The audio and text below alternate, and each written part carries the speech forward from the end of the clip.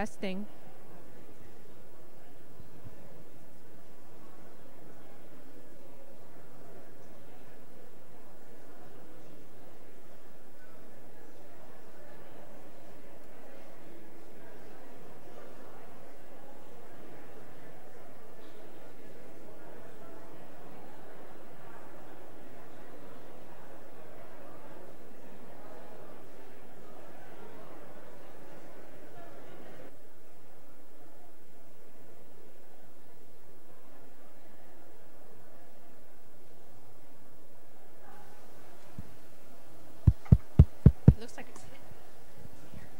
Oh, you know what I need to do? It's on. I had to turn another button on. Had to turn on another button. Almost forgot that button. I have no doubt. I have no doubt. All right, thanks.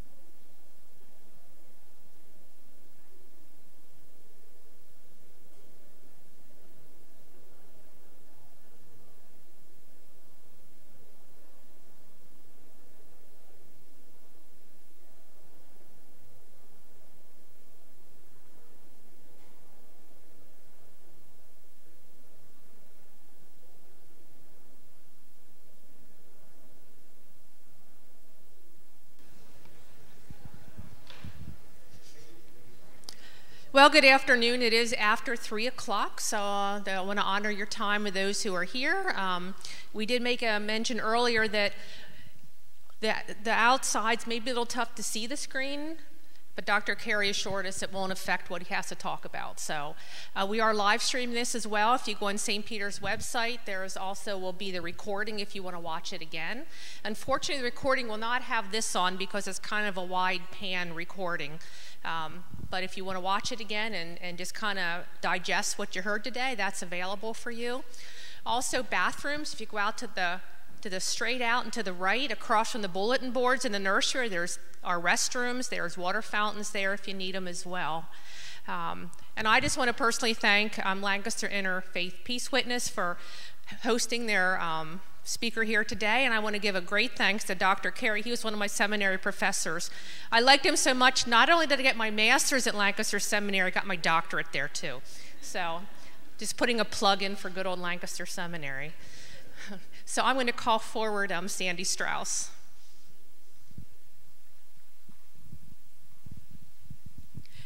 Good afternoon. I'm Sandy Strauss, as she said. I'm Director of Advocacy and Ecumenical Outreach for the Pennsylvania Council of Churches, but also a board member of Lancaster Interchurch Peace Witness. And I'm really thrilled to see so many of you here today for this topic that is certainly on a lot of people's minds and has been coming up more and more in the media. Before I introduce Dr. Carey, I wanted to mention some of you got cards as you came in, note cards that you can use to put questions on to hand in so we can ask those questions during the Q&A period following the talk. But we have so many people, we didn't have quite enough cards. So if you can share a card, or if you didn't get one and don't have someone to share with it, if you can put something on a scrap of paper and hand it in, that would be great.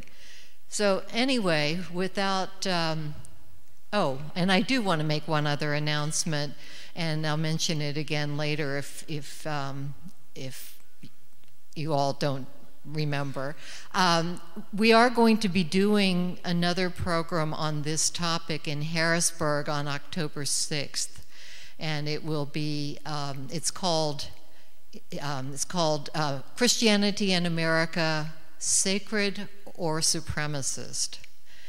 And our main speaker will be Dr. Robert Jones. He has written several books, but his most recent is called White Too Long, and he deals with this issue and white supremacy in the church and so on. So, and following it, we will have a panel discussion, and Carey will be our moderator for that discussion. So I hope that you all will be able to either attend in Harrisburg, or we will be streaming as well.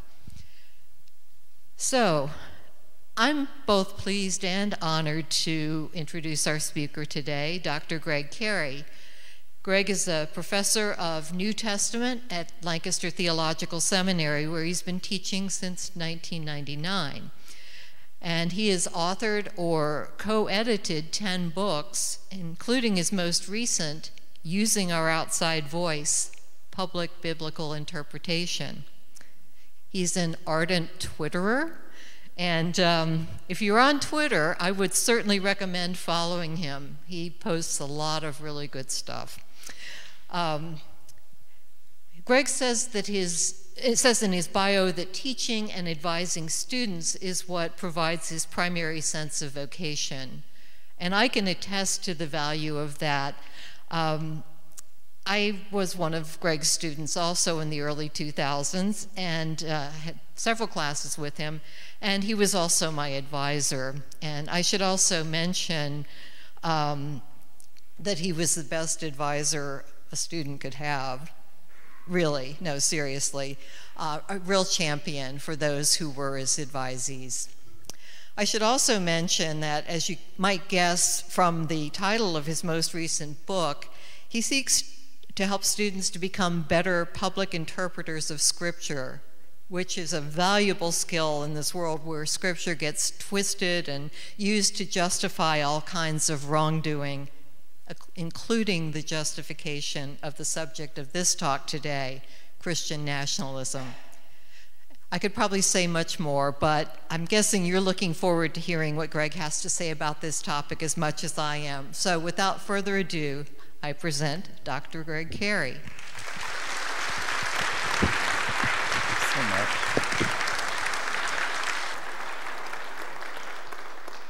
Good afternoon. I'm so used on Sundays to saying good morning. It's good to see all of you, wow. And it's been my experience. I've been alarmed about Christian nationalism for about 10 years at increasing levels and watching what was going on. And now that I see there's kind of a fire of interest because people are confronted so directly with this phenomenon, and yet there's also a lot of confusion. Where does it come from, what it is? So what I'll try to do is sort of define it, talk for a little bit about what it looks like, how you recognize what's up in those conversations, and then to provide a little bit of context, not as much as I'd like, but a little bit about how it got to be what it is. That's the part of the presentation a lot of people don't know. Finally, to talk about Christian nationalism and race. I almost never say Christian nationalism. I almost always say white Christian nationalism. And there are reasons for that. And then we can talk. I'd like to begin with a passage of Scripture from Galatians, where Paul tells believers that they're called to freedom. Freedom is a big word for Christian nationalists. But I hate to put it this way, they don't mean by freedom what Jesus and Paul mean by freedom. And they don't mean by freedom what Moses and the prophets mean by freedom. Freedom, Paul says, not to use as an opportunity for self-indulgence, but through love to become enslaved to one another. For the whole law is summed up in a single commandment. Wonder where you got that idea. Actually, it was current in the Judaism of his day, independent of Jesus. You shall love your neighbor as yourself. For followers of Jesus, freedom is freedom to love and serve. It is not freedom to dominate. And the word dominate is going to show up in this conversation.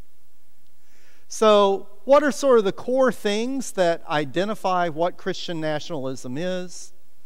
The first is Christian nationalists will tell you that the United States has a special relationship with God. That God was involved in the founding of the United States, that God particularly blesses the United States of all the nations in the world, and that God has a mission for the United States within world history. So that's first.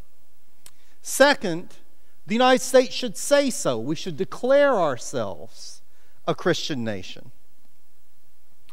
and show that in our symbolism and our public rituals and all of that. And then third, that we should pass laws and promote policies that are, quote unquote, Christian. And this is where it gets really important, because for years the media has been confused and thought the loudest Christians spoke for all the Christians, right? So you would turn on TV, who was speaking for Christianity? Members of the white religious right, almost always. One of the things we'll come back to that Robert Jones in White Too Long has documented so well, assigned reading at Lancaster in one of my classes. One of the things he's documented so well is white Christians, when it comes to matters of public affairs, when we're polled about our opinions, are farther away from black Christians than any other group. All of us, whatever white kind of Christianity we say we are, mainline, Catholic, evangelical, are way too far. Evangelical at the farthest. But that is one of the issues. White Christian nationalists don't speak for all Christians. They speak for a stream of Christianity that's not small, but not representative either. And so if you imagine it this way, who would get to pray at the high school graduation if it were up to them? Wouldn't be Dottie Almoni or Sandy Strauss. They're women. Wouldn't be a rabbi. So that's what I mean by representing a stream rather than the whole. This is what it looks like. This is the only slide I hoped people would see. It's the picture of Donald Trump in front of St. John's Episcopal Church in Washington during the 2020 George Floyd Black Lives Matter protest in Washington. He used military and police force to clear the crowd out of the way, right? Walks to a church that didn't invite him and complained that he'd been there. Holds up a Bible. Well, nobody holds a Bible like that ever. If anybody who's ever read a Bible has never held it like that. But, I mean, to be really serious, it wasn't his Bible, it was Ivanka's. He didn't have one in the White House. And when asked his favorite verse, best he could do is, I like them all. I don't like them all.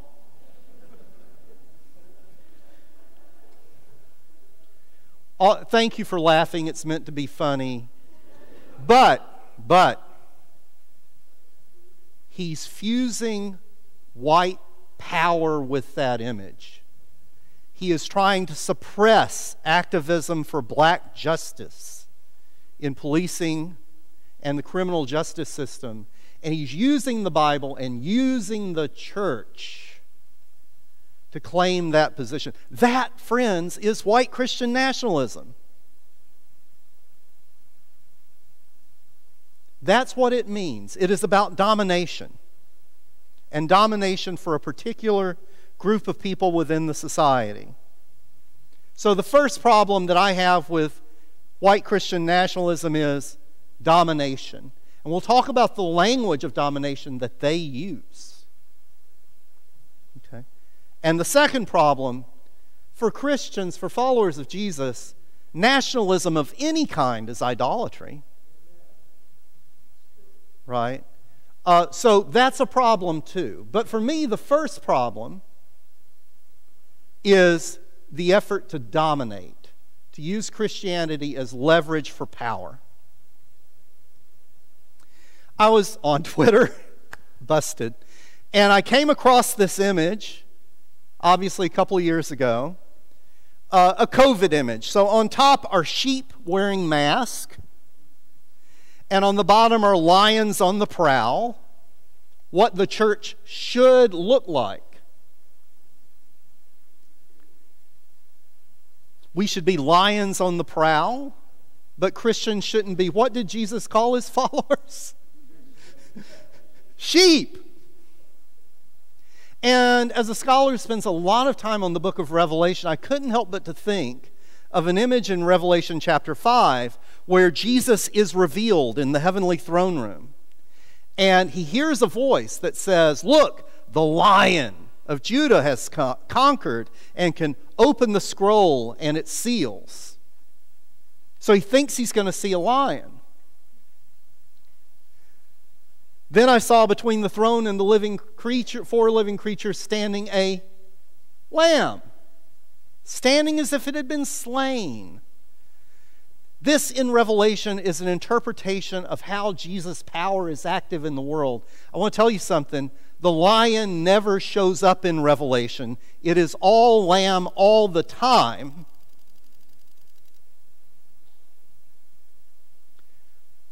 I'm talking about the ways in which Christian nationalism is a danger to Christianity itself because of its perverted understanding of power, a certain kind of masculine militaristic power, and its perverted understanding of freedom.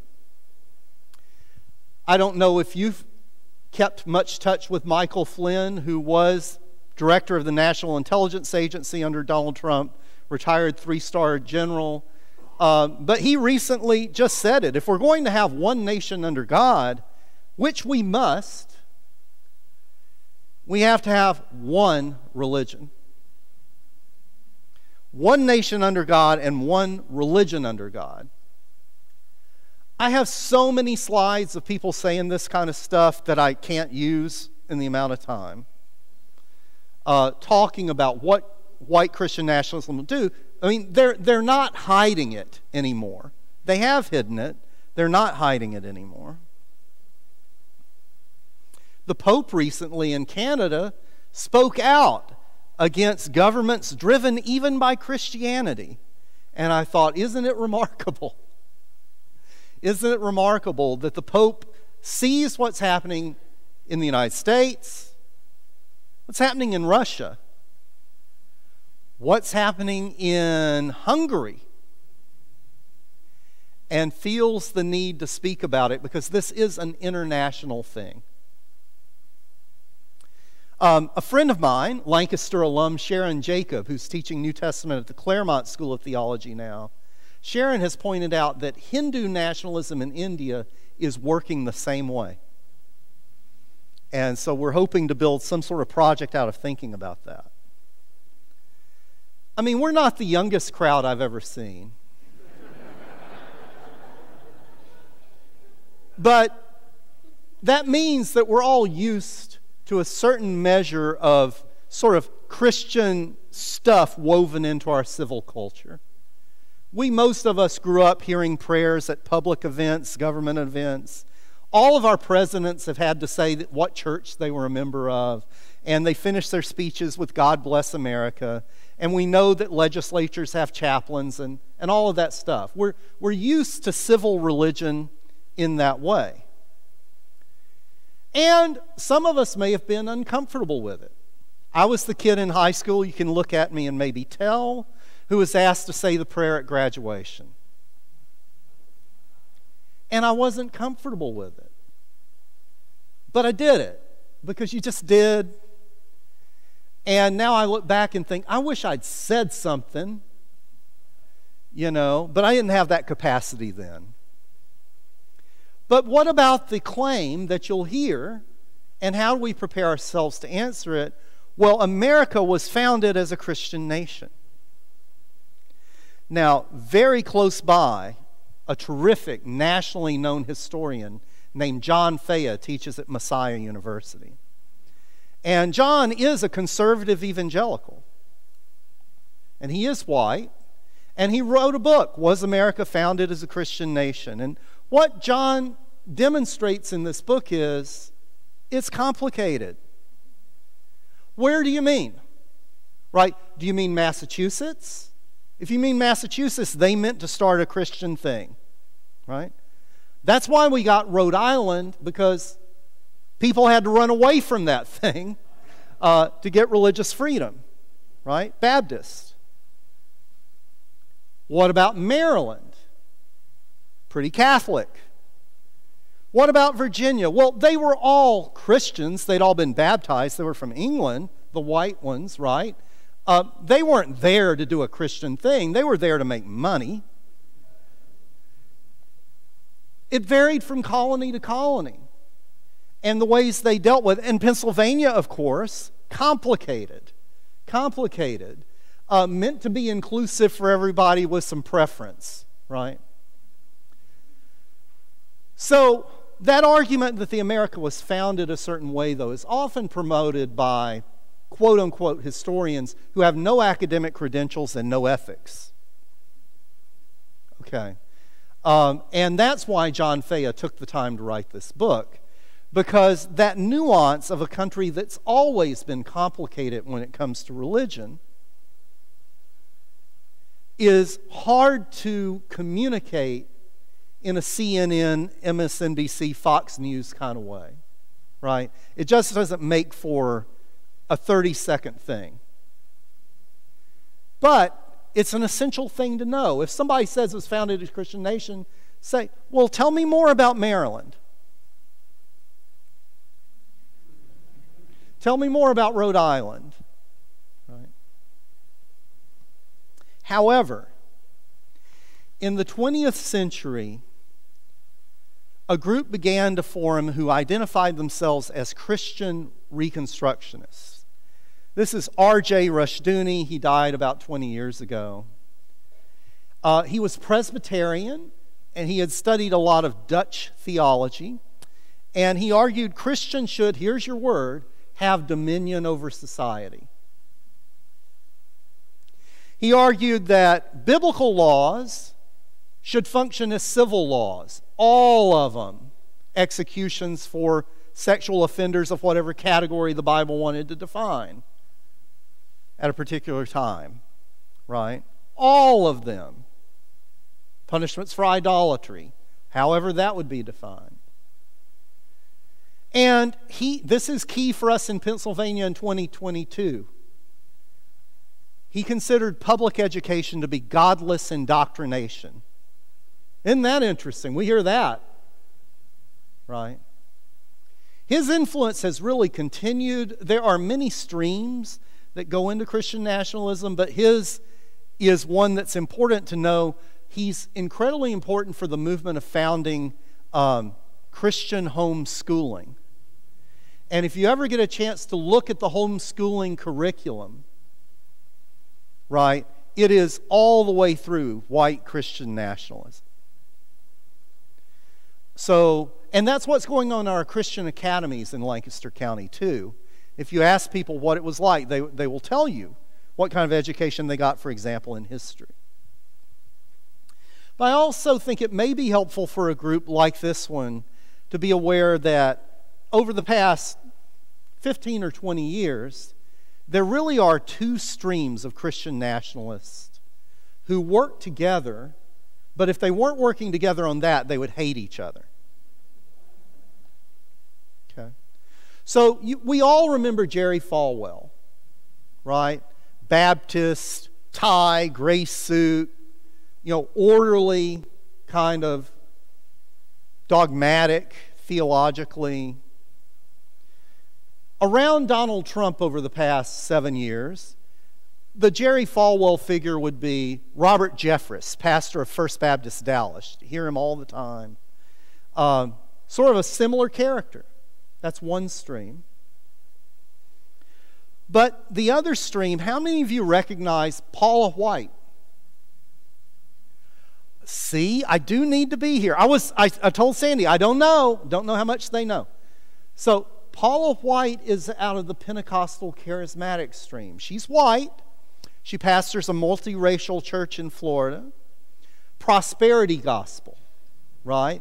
Love God, be faithful, get money, get health, get satisfaction, get happy relationships. You've seen her if you were watching the news. If you know who she is, you've seen her like cast out demons who oppose Donald Trump. That stream. That's the group that got me alarmed 10 years ago. They came to Lancaster, and one of my best friends from home, I mean all the way back to second grade, we also went to seminary. When I say we were close, he played quarterback, I played center, and we didn't run the shotgun. We were close. Okay? Said, hey, I'm coming to Lancaster. And I went, there were five. How does a seminary professor not know 5,000 people are coming to town for an event? And that was the first time I heard about the 7 mountains of culture. And I'm just going to skip ahead to that. In that world, for a long time, they've been saying Christians need to take dominion over the 7 mountains of culture. Business, government, family, religion, media, education, entertainment. When you listen to these preachers, and a church in Camp Hill is one of the most important ones in the country.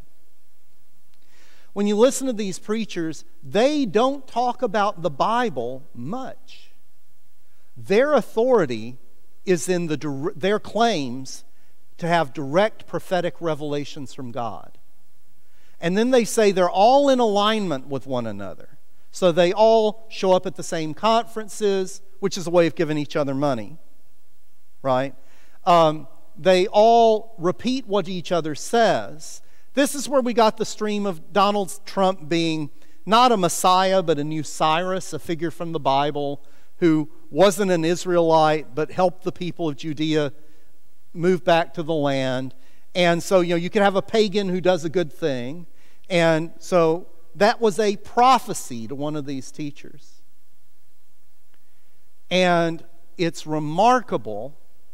I'm always running into churches that are bigger than any church I regularly attend in Lancaster County that are that stream of Christianity. I want to come back to this one. This I have access to, I won't say how, the fundraising magazine for Dayspring Christian Academy. And this was an issue last fall. They had Charlie Kirk, who he was at Liberty University until Jerry Falwell Jr. got kind of caught in a couple of ways. And when you get their magazine, there's not a single issue that's about Jesus or loving your neighbor or looking out for hunger. It's always some culture war issue, right-wing culture. This was Restore Education, Restore America. I thought, okay, let's see. What were they worried about in the fall of 2021 in education? Oh, got to get rid of critical race theory. I guarantee you couldn't have found a public school principal in Lancaster County who could define critical race theory. I've been using it for years in my own scholarship. I can define it. You never see it defined by someone who's attacking it. They just say whatever they want to say that makes it look to, oh, it makes white people feel guilty. That's what they wanted to talk about in their Christian school publication. In Elizabethtown, members of one congregation have 3 of the 9 seats on the school board and are trying to get to 5. They've been getting, Elizabethtown is a pretty Republican area, right? And I don't like talking partisan politics in a church space. So it's a conservative school board, but these 3 want to eliminate the teaching of science, for example, since it doesn't run so well with their outlook. And they haven't been winning their votes. So in a sermon at this church, we on the school board have noticed something. There's a demonic warfare going on in the school board. That's that stream of Christianity.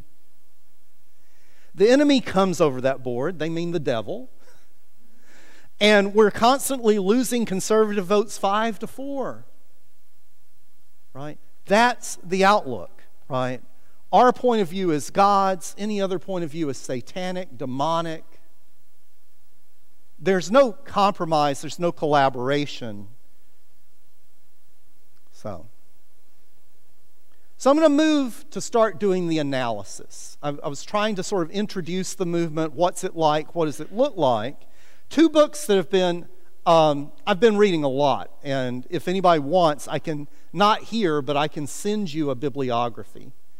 My email is gcarey, C-A-R-E-Y, it's that simple, at lancasterseminary.edu, and I'll send you a bibliography if you're that nerdy. But, yeah. Aubrey Hendricks, an African-American New Testament scholar who's been a seminary professor since retired, wrote a book called Christians Against Christianity, trying to lay out a biblical case for why Christian nationalism is anti-biblical. Two sociologists I stay in touch with, Andrew Whitehead and Samuel Perry, tried to define the movement sociologically in a book called Taking America Back for God. What I want to say is, I never describe this movement as not Christian. All the evil that's in this movement has always been somewhere in Christianity. Right? The drive to dominate, the drive to define and exclude, the drive to enslave. We've always been capable of it. So I'm not going to say who's Christian or who's not. I want to say it's dangerous for Christianity and it's dangerous for democracy. Not all Christianity is healthy, right? Now, Robert Jones, Sandy mentioned, White Too Long, makes the point, one of the most remarkable consistent findings in contemporary public opinion data is a chasm between two groups who otherwise share both geographic proximity and a common religious or theological orientation. If you ask most black Protestants and most white evangelicals what they believe about a bunch of theological issues, they will agree. If you ask them what they think about capital punishment, police brutality, education, opportunity, poverty, they won't. And so we're going to try to sort of unpack what some of that is. For example, on these two graphs, if you're looking, the little white bar is white evangelicals. And the question is, are people poor mostly because they're lazy and shiftless? White evangelicals. That's it. Are people poor because the society is structured in certain ways? White evangelicals. Oh no. Right? More than any other group in the society. Now look, I think we all have encountered poverty where people weren't doing their end of things. That needs to be worked on. I think we've all also encountered poverty as a structural feature of our society. And just pointing out what that gap looks like right there, if you're looking at the screen even up close, you unfortunately can't see black Protestants because they're represented in black.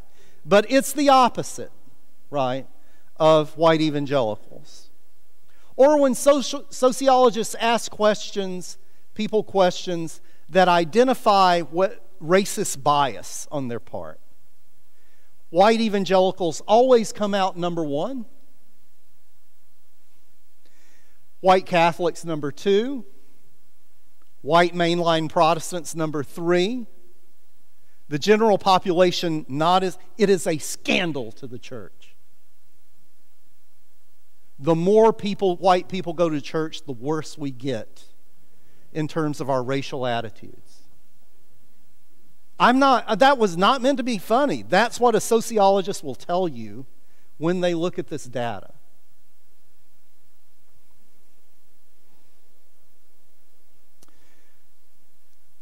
Perry wrote a book with a historian named Philip Gorski.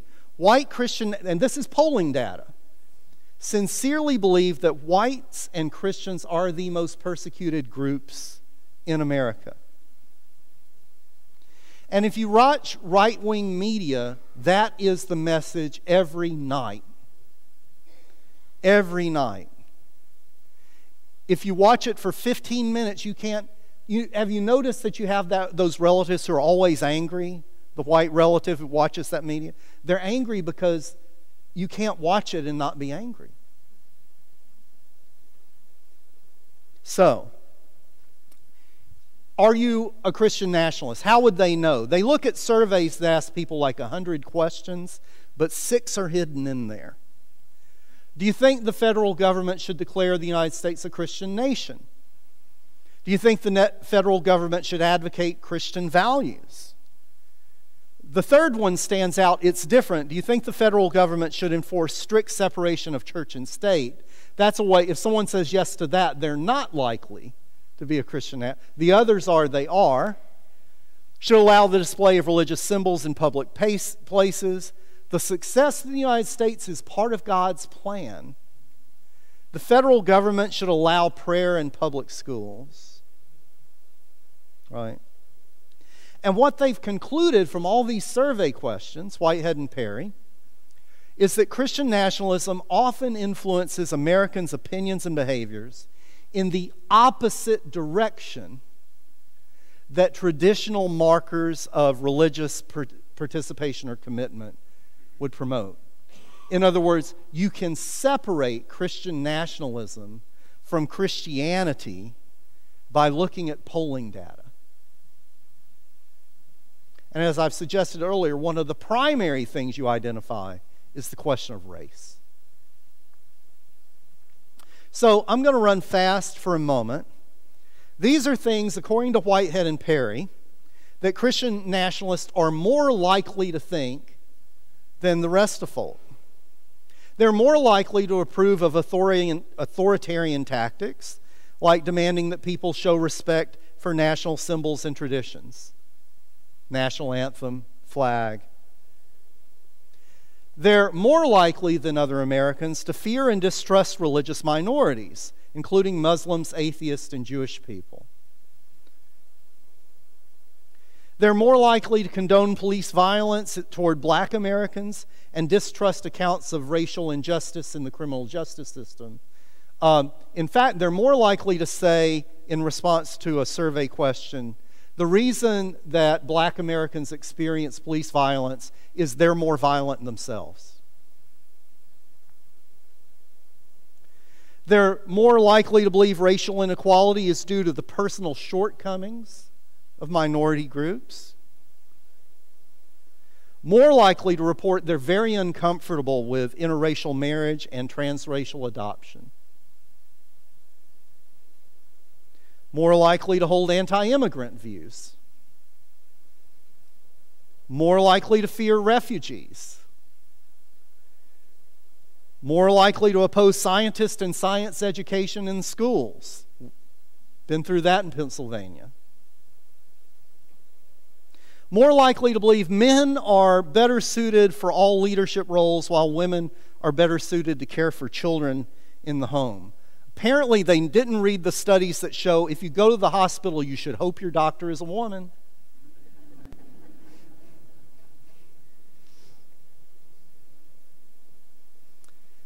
I'm headed home. But it takes a minute. Want to talk about authoritarianism and democracy in the context of... Because the reason you're here is you've picked up on white Christian nationalism being a threat to democracy. And how does that work? Evan Stewart at the University of Minnesota has found that people who are high in, he says PRE, public religious expression, like, do I have a Jesus sticker on my car? I don't, by the way. I'm so afraid if I cut somebody off, they'll write off. I knew they were all like that, right? So I just don't. But they're more likely to express intolerance toward other groups, toward groups they dislike. The more Jesus they show you, the less tolerant they are of people who differ from them. Here's the one you need to know in Pennsylvania. In your whole life, how many of you have ever heard someone say, I think voting is a privilege, not a right? All my life, I've heard voting is a right. I've heard some of you say, yeah, I have heard it. This is the chart of their 24 points of Christian nationalism. To the left is disagreeing with voting as a privilege. To the right, the stronger you affirm Christian nationalist values, the more you think voting is a privilege and not a right. In other words, if you were to say to someone, it's not democratic to require people to jump through all these hoops to vote. It's not democratic to shut down polling places in black neighborhoods. It's not democratic, and just to go on with those questions, they would look at you confused. It wouldn't be persuasive to them at all, because they really believe you can pick and choose.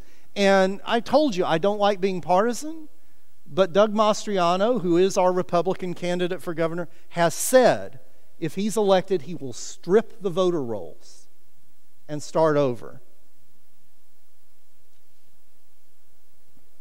They're also more likely, when they're wrong about something, to be sure they're right. That's what this chart is. And I can't tell you how many of those conversations I've had. Now, I have to admit, I'm the same way, and I'm not a Christian nationalist, but that is a thing too, because I was just preaching at a church this morning where a lot of people had grown up in that sort of Christian environment, and they shared with me that they had never heard before today that the Bible has much to say about poverty. I say, look, these people are in recovery. No, they are. It is a wonderful, sweet congregation. I'm just telling you it was news to them, right? Because in that world, they restrict information. If you're not loyal to that worldview, you teach in a public school, you're a professor, you're a biblical scholar, you're a scientist,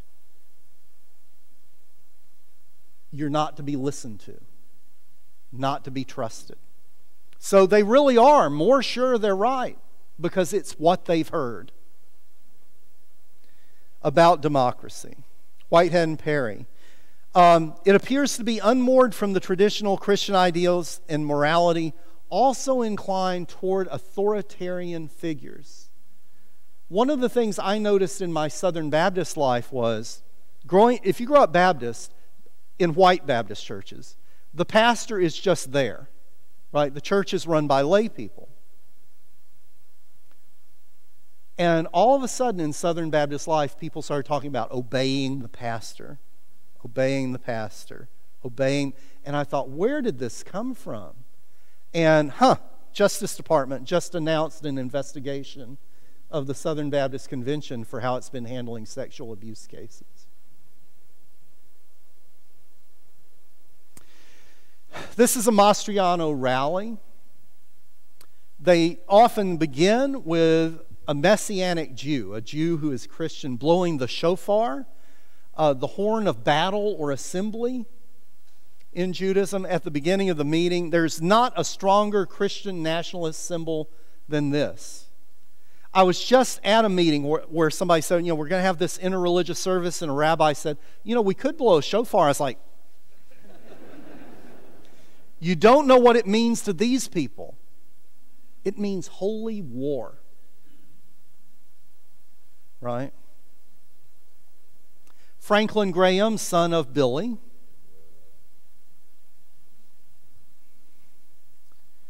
tremendous fascination with Russia and Hungary among white Christian nationalists, because Vladimir Putin and Viktor Orban are defining their nations as defending traditional Christianity. Lance Wellnow, one of the big preacher, radio, media people in that movement, said, it's hard to make Putin the villain if you have all the facts. He said Hillary Clinton and the CIA tried to undercut Russia by injecting LGBTQ doctrine into Russia until Putin, quote, clamped down like a good dictator does. Republican candidate for Senate in Delaware in 2020, said, I identify more with Putin's Christian values than I do with Joe Biden.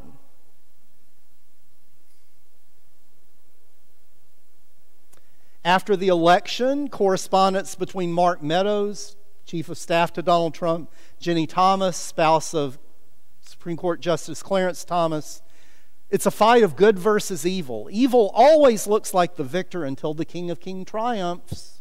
Dominion. Do not grow weary in well-doing. The fight continues. I've staked my career on it, or at least my time in D.C. on it. One country in Europe has been really wish-washy about whether it will support Ukraine against Russia's invasion. And I don't know if you know there's a Christian dimension to that war. The Ukrainian church declared independence from the Russian church a few years ago, and that independence was recognized by the other Orthodox churches, but not by the Russian church. And the Russian archbishop, on those grounds and other grounds, blesses the war. Orban and Putin. Back in April, CPAC, the Conservative Political Action Conference for the United States, one of the crucial institutions of the far right in the United States, chose to have its meeting for the first time not in the United States, but in Hungary. And Orban, later this year, had this to say about Europeans and race. It's why we've always fought. We're willing in Europe to mix with one another. We do not want to become peoples of mixed race. Talking about immigration from Africa and the Middle East into Hungary. July 23rd. On August 4th, he was in Texas speaking at CPAC, receiving a standing ovation. And he said, don't worry, a Christian politician cannot be racist. I know I'm not supposed to look in the eyes of individual black people in the room to see if they would agree with that. Things you know without asking, right? So we should never hesitate to heavily challenge our opponents on these issues. Be sure Christian values protect us from going too far. Week and a half after he said, we don't want to be mixed race, and one of his cabinet ministers resigned and said that was a Nazi speech.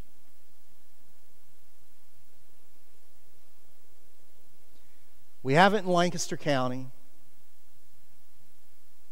And it's starting to show up in the newspaper, which may be how some of you got alarmed, is seeing that there are these meetings happening in breweries and restaurants and, a movie and a theater and all that. We have a candidate for governor who says, God's really working in our state. In November, listen to this language, we're going to take our state back. Who's we? Who are we taking it back from? What happens to the people you take it back from?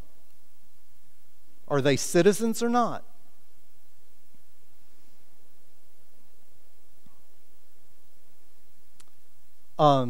So I have something to tell you that's not in my bio. I'm a graduate of the Southern Baptist Theological Seminary. Some of you know it used to be a good school, and it was taken over by fundamentalists as the Southern Baptist Convention changed, and Al Mohler became the president the year after I graduated. I was president of the pitiful little Whitsitt Society for Baptist Freedom Resistance movement. Anyway, the president of Southern Seminary is still the president of Southern Seminary all these 30 years later. Right after the January 6th insurrection, he was courageous enough to say, nationalism is always a clear and present danger. In June, he said, we have the left routinely speaking of me and others as Christian nationalists as if we're supposed to be running from that. Yeah, you said that last year, right? I'm not about to run from that. This is my final point in this way. One of the problems we're having is that extremism always amplifies itself. When someone says or does something extreme, then there's a race to go farther than that. You don't get a media following. You don't get Twitter followers. You don't get exposure in the media if you don't go farther than the last one. And that's what we're experiencing here in the United States. So think about, and I'm not here to stake out a policy position or even an ethical position on abortion, which is a tough issue. Most Americans are uncomfortable with abortion sometimes, but want women to have a chance to make a choice, right? And that's pretty much true in all the states. But watch how fast legislatures are coming up with more and more and more, right? All the way to birth control being illegal. So it's not a matter of me telling you what I think you should think about the issue. It's a matter of noticing what happens when a person like Al Mohler just gets carried away by the tide, right? About a week ago, I thought I should read Animal Farm again. Oh, that's what happens in Animal Farm. So what do I recommend for you? This is not, everything I've said up to now is fairly, I'm not a primary researcher on Christian nationalism. I don't do that work. I read the people who do and talk about it. But this is just my opinion. I think you need to guard your soul. I mean that as sincerely as I can. Be prayerful. Be in community. Keep that soft, loving heart of yours soft and loving. Never give it away. Because you're going to have to show courage. It's hard to say, stay, protect your soul, and say, keep alert. Right? I wake up in the morning and immediately think, I wonder what's in the Twitter feed today. Right? But we do have to stay alert. We have to follow, keep up with the news, be discerning.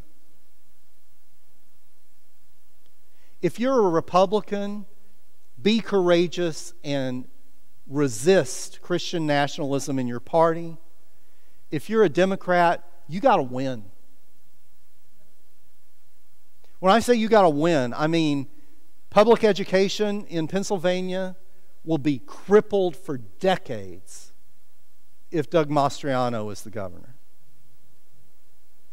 Women's right to their own health decisions, right? The right of true freedom of religion. Investment in any public good. Parks, roads. If you're not an activist, you need to be an activist. It's knocking on doors, making phone calls. You got to win. And somehow, while you're that activated, you have to still love your neighbor as you love yourself. And figure out, to the degree that it's possible, how to have loving conversations. That might be the hardest part. So I'm told there's a Q&A process in place, that folks have cards. I'm told there weren't enough cards, but that if you had a question, should I let someone else facilitate? Sandy's up. Okay. Thank you.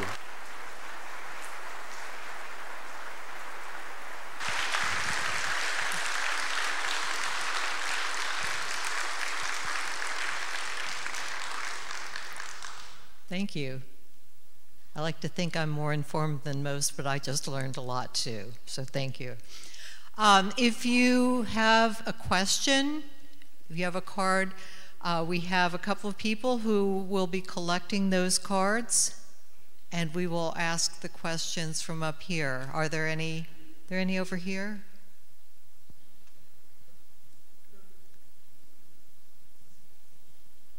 Are you fielding them?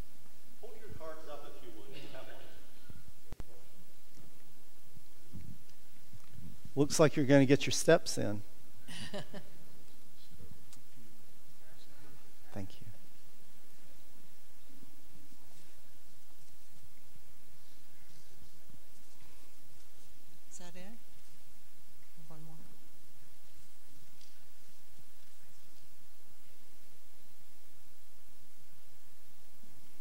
Oh, here's one.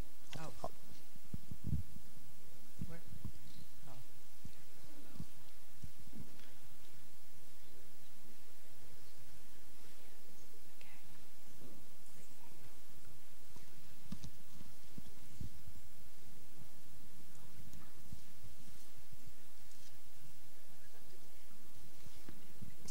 Oh, wow. Oh, wow. Okay. Let me take a quick look through this.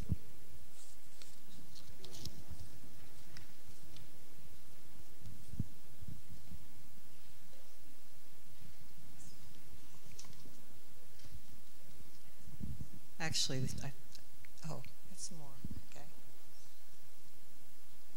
I kind of doubt we're going to get all of these in, but we'll try.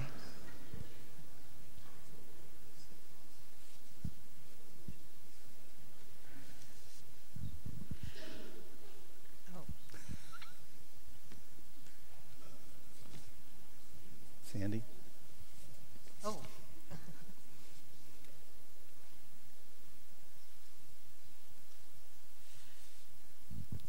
Okay, I'm going to start with this question. If the Christian worldview should not be the standard for righteousness in society, what should be? What is the highest standard?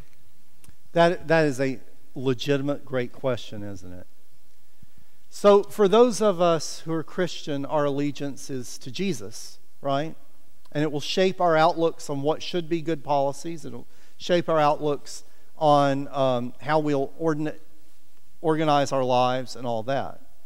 The question is, then what do we do in a society where not everyone either is about Jesus or understands Jesus the same way?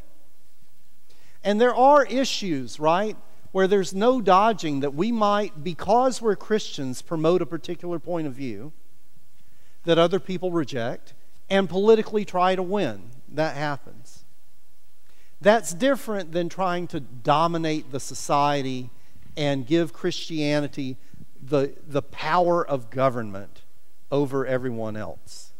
And that's what I'm interested in resisting. Christian nationalists will never acknowledge that Christians disagree with each other about important things, right? You either submit or you don't. And so that's the distinction I'm trying to make. I'm not trying to say we shouldn't go to Jesus first. But I also want to say this, and I might get in trouble. I'll put it as a question to you. Did you need the Bible to learn not to steal? Do you need the Bible to know you shouldn't commit adultery? That you shouldn't abuse children? How do we learn how to be moral? There are distinctive things about Christian morality. We could talk about that. But the truth is, there are core human values that are widely shared. And I think we can build on that. I think we can build on that. I'll try to be quick so that we can... Can you speak to the issue of what the U.S. Constitution has to say about whether or not the U.S. is a Christian nation? So, outside my area of expertise, I'm not a constitutional lawyer. My understanding is that the Constitution gives two things, right? It has a clause that gives us freedom from religion and a clause that gives us freedom for religion. And I think both of those things are important. The Constitution does not talk about the Bible. It doesn't talk about God. But it does protect religious liberty, and it also says you can't establish religion right at the level of the government. I do know there's a legal argument about states establishing religion and the Constitution forbidding that by implication, but I'm way past anything you need to listen to me about on that. Actually, I've been asked to make a quick announcement. We are taking up a free will offering that hopefully you will give generously to. This will allow Lancaster Interchurch Peace Witness to be able to do more of these kinds of programs, so we would appreciate any help you can give.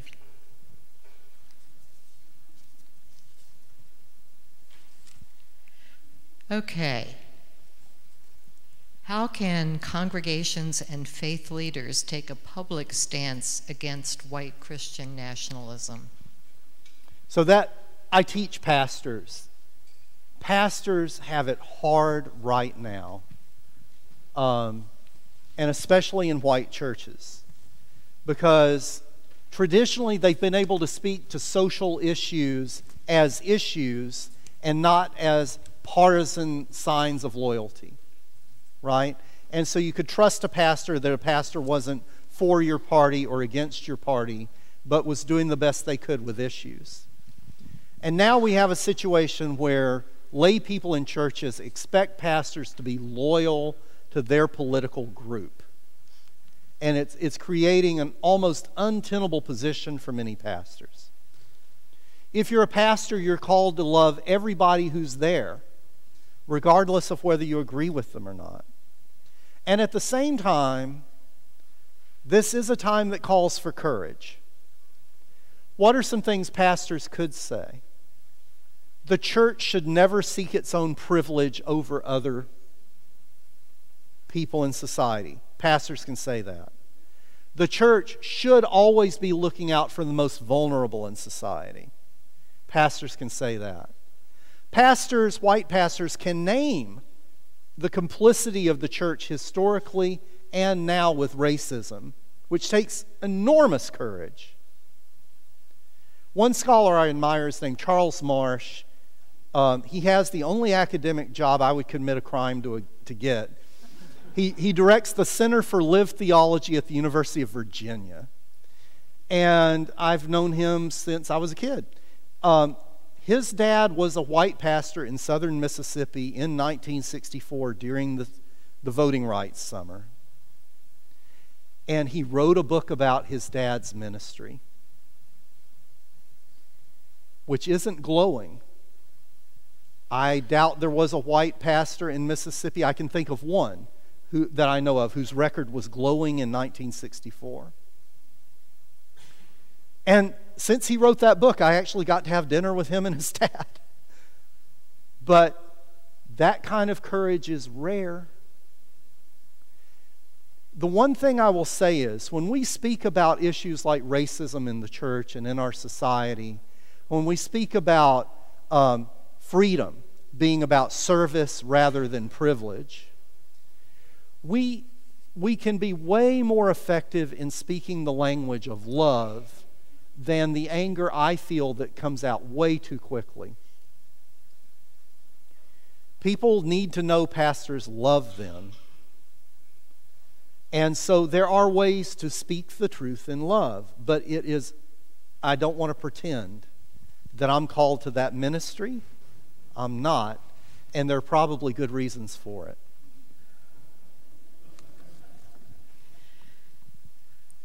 What role does the theology of glory as opposed to a theology of the cross play in Christian nationalism?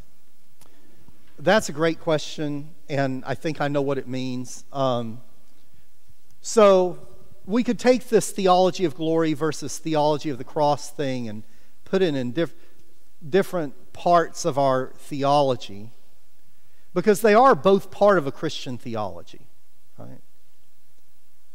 But what I will say is, when you hear Christian nationalist preachers, you will not hear them talking about the things Jesus did and the things Jesus said. You won't. You will see them talking about Jesus on the cross as a symbol, and you'll see them talking about Jesus the King with a crown, domination, but feeding crowds, calling people to become as if they were enslaved to one another and not dominate over one another. I mean, I think Jesus said that pretty often, right? You won't hear it. Pay attention to whether preachers, every once in a while I've said to a pastor or student, you act like all Jesus had to do was die. So listen for that.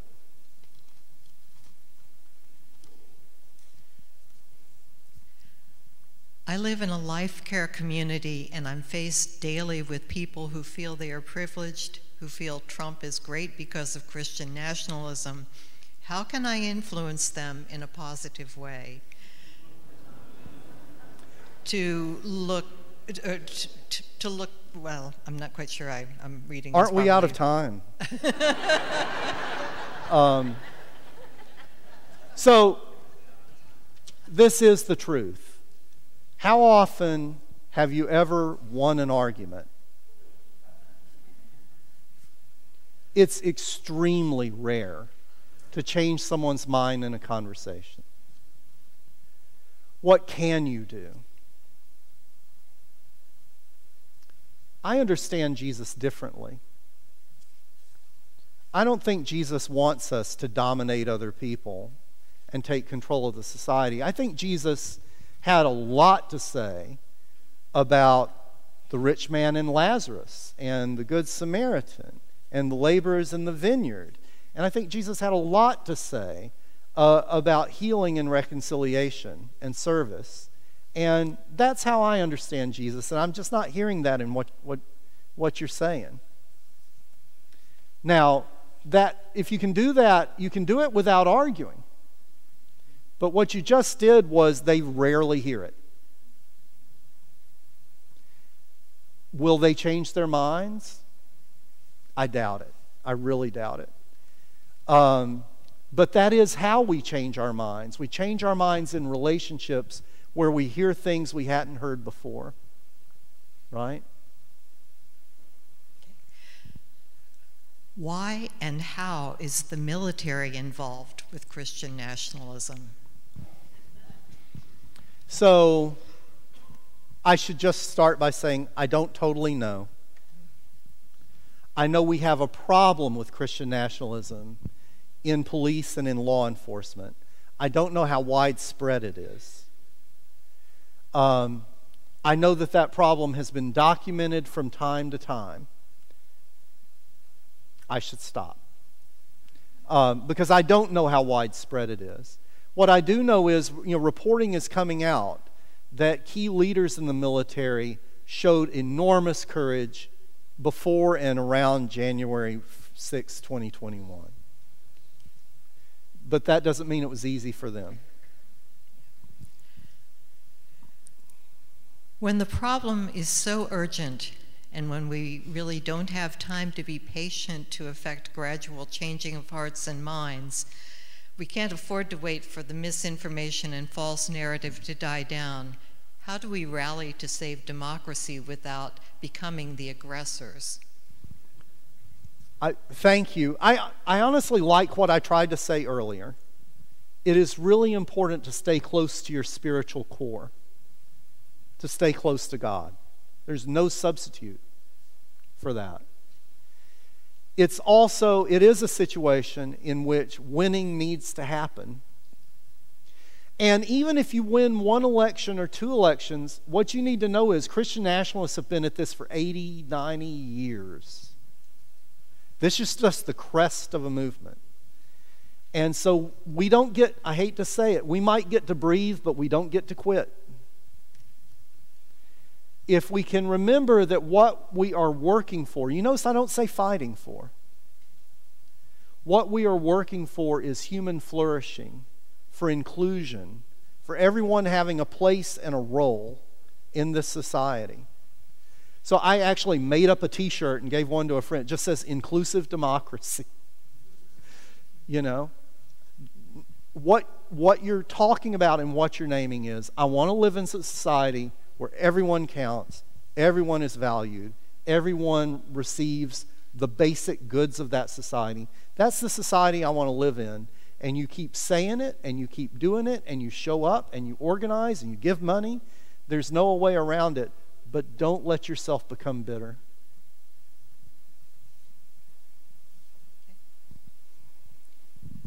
I think I know the answer to this based on everything else that's been asked so far, but when, if ever, should withdrawal, like the Amish, be an appropriate strategy?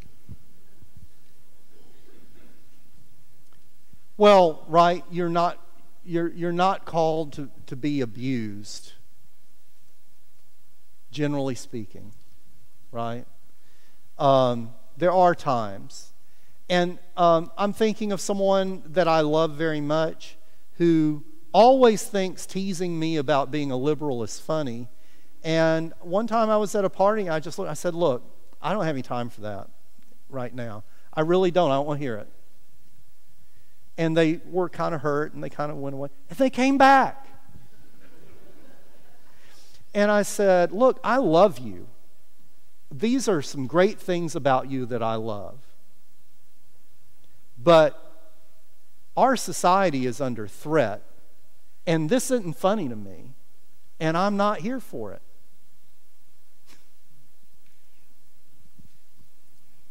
And I'll tell you something else. My dad has called me twice since January 6, 2021.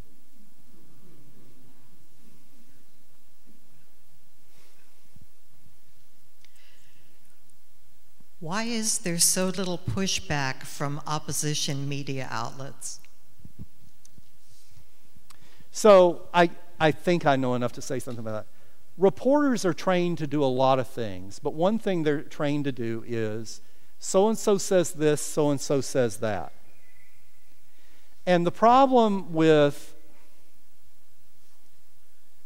I really am going to say something that I think is true, but might be offensive to someone. I don't mean to be offensive ever on purpose. Evangelical subculture in the United States has been built on dishonesty from the start. If you're in that culture, you've had tracts handed to you. Look, I am an insider. I was a Southern Baptist home missionary. I know what I'm talking about science, about schools, about history. And what reporters are trained to do is so-and-so says this, so-and-so says that. It was a big thing if you paid close attention when reporters started saying, so-and-so says this, so-and-so says that, and this is not true. And then some reporter said, so-and-so says this, so-and-so says this, and this is a lie. But as soon as they do that, it hurts them doing their job. So there are other things wrong with reporting, but one thing that's wrong is they don't want to editorialize, but what do you do as a reporter when somebody just lies? And I'm not talking about an individual. So we have an enormous problem. And the other is, right, in the news media that Christian nationalists hear, they are told not to listen to anything else. Right? So when Donald Trump ran for president, he immediately said, the media, those people over there, at his rallies, right, those are bad people. I'm just going to make a comment because I'm old enough to remember when the fairness doctrine went down, and things probably wouldn't be quite so bad in the media these days if that hadn't happened. Okay, what would make a white Christian nationalist change their perspective? What keys to helpful conversation would you suggest? I think I spoke to that a little earlier by suggesting if you're from one of those church traditions that has the tradition of testimony, don't argue, testify. This is what I believe. These are the experiences I have. I love these people. That's not my experience of that. Now, I will tell you, most people in that white Christian nationalist world won't know how to respond to that because you're not arguing back at them. But you're also not winning an argument. Just give it up. You're not.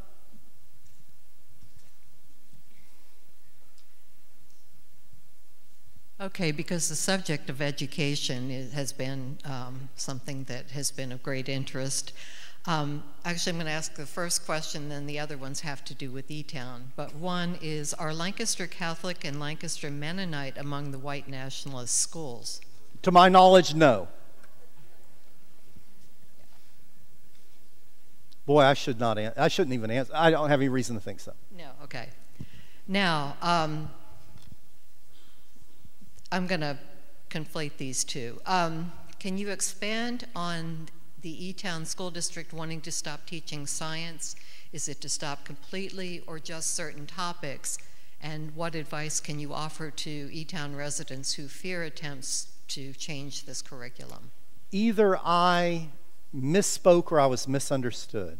Okay. That hasn't happened. There are members of the school board who want the curriculum just to be reading, writing, and counting. Right? But they are not the majority of the school board. And the question is, so if you're in E-Town, and I should remember the name of the organization. There is an organization that is rallying. Common Sense, E-Town Common Sense, just common sense. But again, it is a local election matters. A local election matters. That is one. Hempfield. So when the controversy happened about transgender athletes, the Hempfield School Board went to a Christian nationalist law firm in Harrisburg to get counsel on how to respond to that issue.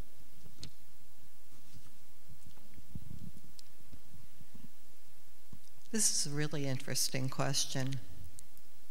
Should people of color be Christians? It's not that I'm going to decline the question. It's not mine to answer the question. Folks are in the room who are Christian. Thank you. If that's preferred to say, I'm a disciple, Pastor Bailey said. Jesus wasn't white. Well, thank you. Do I acknowledge that was my husband? Thank you.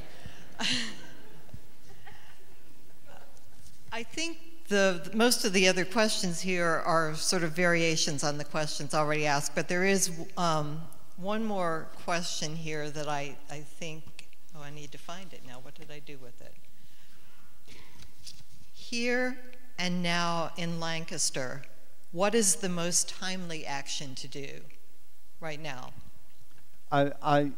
I've said a bunch of times I don't like being partisan in a church space. Even though I'm a member of a political party that by now is obvious, that doesn't mean I'm always loyal or that I think it's the greatest thing or I don't have... Organize. You got 2 months. 2.5 months. Show up. Help people show up. Drive people. Check to see if they're registered. If you think you don't want them registered, don't keep them from being registered. Just don't encourage them too much. Because voting is a right and not a privilege. Right? But if in your life you haven't ever been an activist, you got 2 months right now in the Commonwealth of Pennsylvania.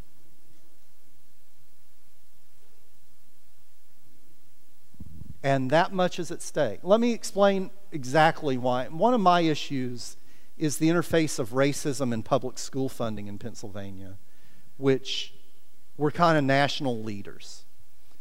When I moved here from South Carolina, the first thing that struck me was, wow, it's more segregated here in Pennsylvania than there. What Doug Mastriano has proposed is to eliminate property taxes in Pennsylvania. So he presents it as a taxation issue. Nobody likes paying tax. How do we fund public schools in Pennsylvania? So if you break taxation revenue, you break public education. Just break it. The number one predictor of whether a child goes to an overfunded or an underfunded school district in the Commonwealth of Pennsylvania is the racial composition of that school district. And if you see a graph of it, it will take your breath away. More than wealth. So, I'm sorry to say, maybe you want to hear a different answer. It's not changing your friend's mind. It is activating voters and voting. We can sort out our party problems later.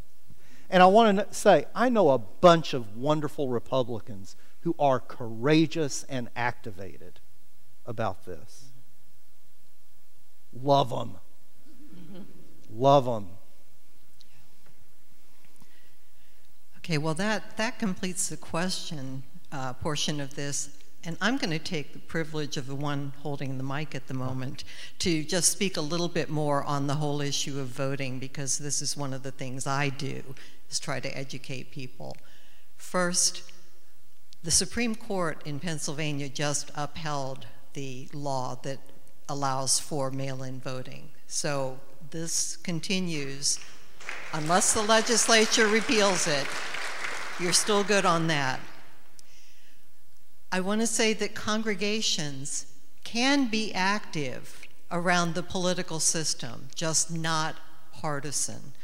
Now, we see some other congregations that are doing some of that, similar to what happened in Harrisburg with the congregation that hosted Doug Mastriano. That is not something we should be doing, but we can hold candidate forums as long as we invite everyone. We can do voter registration drives. We can organize to get people to the polls. We just can't say that we'll only take you if you vote the way that we want you to vote. There are a lot of things, and congregations have been afraid to do a lot of this kind of stuff to help educate themselves because there's fear of doing something wrong, and it would be very hard unless you're only catering to one candidate or party to do that.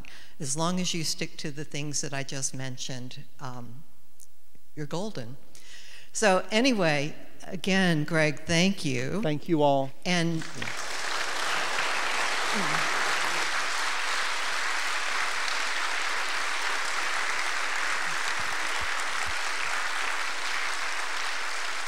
do you want to say a few words? Did you want to say a few words?